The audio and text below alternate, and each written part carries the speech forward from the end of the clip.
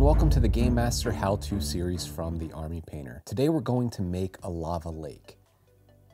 In this short tutorial, we're going to demonstrate just how simple it is to craft your own terrain with the materials and tools included in the Game Master Dungeons & Caverns core set.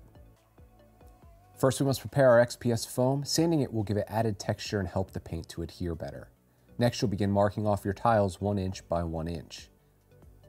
Using the scenery knife, you'll begin scoring the tile lines. It's important that you just lightly score the foam and not cut all the way through. You'll find out why in later steps. Now we'll mark the perpendicular cross sections, again 1 inch by 1 inch, and we'll repeat the scoring process to create the foundation for your tiles. It's important to remember that we are only scoring the foam, not cutting all the way through. Now using a handy graphite pencil, we'll reinforce the tile lines. The scoring acts as a guide for super simple, effective, and well-defined lines. Next, using an old rock or brick as we have here, you'll stamp the brick into the foam to create added texture. If you'd like to further weather your tiles, using a graphite pencil you can draw cracks in the stone to give it a simple aged effect. Using cocktail sticks and a fresh piece of foam, you'll secure the tile to the foam. The toothpicks act as reinforcement and help to keep the two pieces stable. That way you can cut two mirrored shapes using our hot wire foam cutter. Slowly and carefully trace the jagged edges to your liking.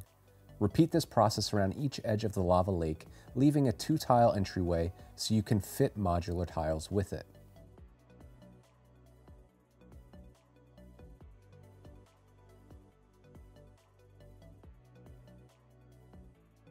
Remove the cocktail sticks and you should have 2 perfectly mirrored pieces of foam. Using the hot wire cutter again, you'll cut the inner shape of the lake. Leave enough room for the base of your models to fit around it.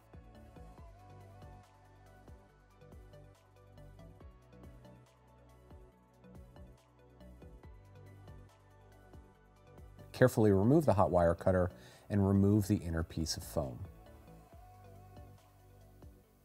Sand the bottoms to each piece of foam to ensure that the glue adheres to it.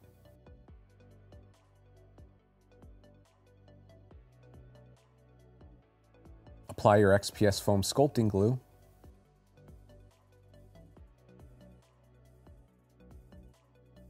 And carefully adhere the 2 pieces together. With your tiles cut, you can now begin to add even more realistic texture. Start by applying our XPS foam glue in random spots on the tile, and using a wash brush, spread out the glue to the shape that you desire. Then sprinkle the Game Master scenery sand on top of the glue. Don't worry if you make a mess, you can always reuse any leftover sand for later projects. Once the glue is dried, you can shake off the excess. To give the lake a fluid look, you'll want to apply a generous layer of XPS foam sculpting glue inside the lake bed. Use a wash brush to smooth out the glue for even coverage. As the glue sets, you can use the brush to create subtle ripples and waves.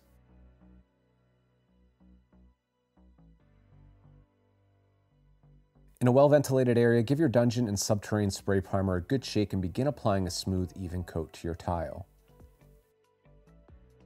When you're finished priming, clean the nozzle by spraying upside down until pigment stops emitting from the nozzle.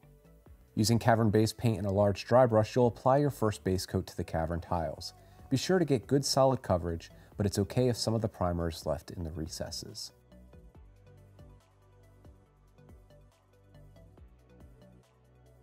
Next, you'll apply a dry brush of cavern highlights using your large dry brush. Lightly flick the bristles across the raised details to pick out the highlights.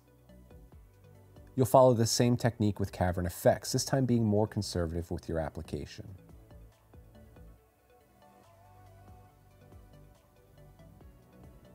With a watered-down application of Brink Black, you'll apply a shade over top of the rocky texture on the base. Because it's thinned down, you can feather out the pigment to create a nice, natural gradation.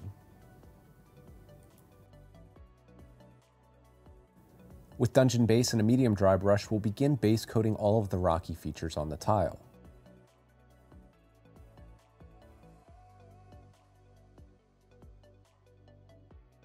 Then we'll apply a dry brush highlight of Dungeon Highlights to the rocks, just to pick out the details.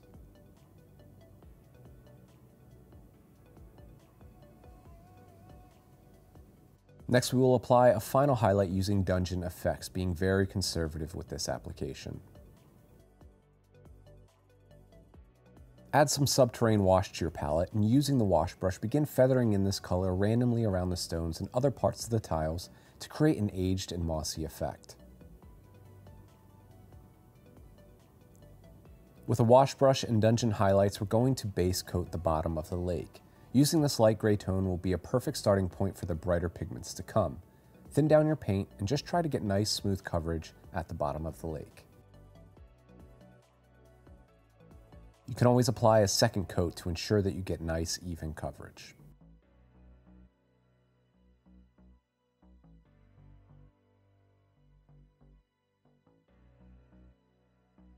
Now using dungeon effects, we'll apply a stippling technique where we just apply a bit of this brighter tone to add dimension and depth before applying our brighter pigments in the later stages.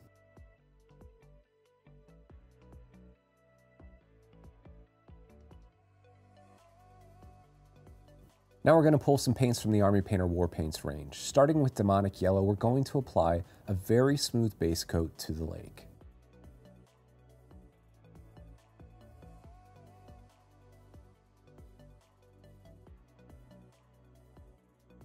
Next we'll apply Mythical Orange, this time around the edges of the lake, and subtly feather it into the Demonic Yellow for a simple blend. We're just trying to tint the outer edges here.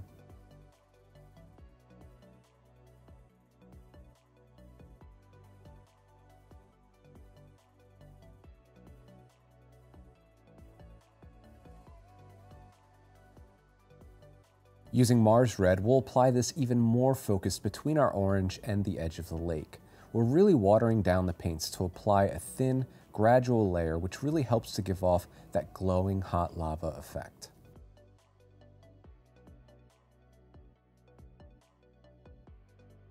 Using Brink Black again, this time we're going to apply tiny speckles of magma on top of our flowing lava lake. A good tip is to apply these close to the edges of the lake in random shapes and patterns.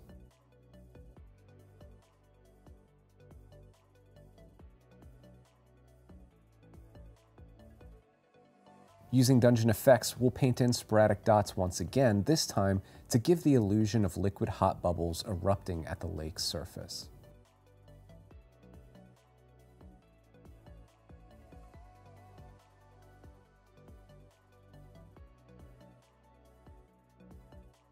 To make that glowing lava effect even more pronounced, we'll use our wash brush and apply a subtle edge highlight to the lip of the edge of the lake. This gives the illusion that the light is reflecting from the lake onto the dungeon tiles. Now with a bit of XPS foam glue, our dungeon tufts, and a tweezer from the Army Painter tool range, we'll begin applying some foliage to the tiles in random areas. And our lava lake is now complete.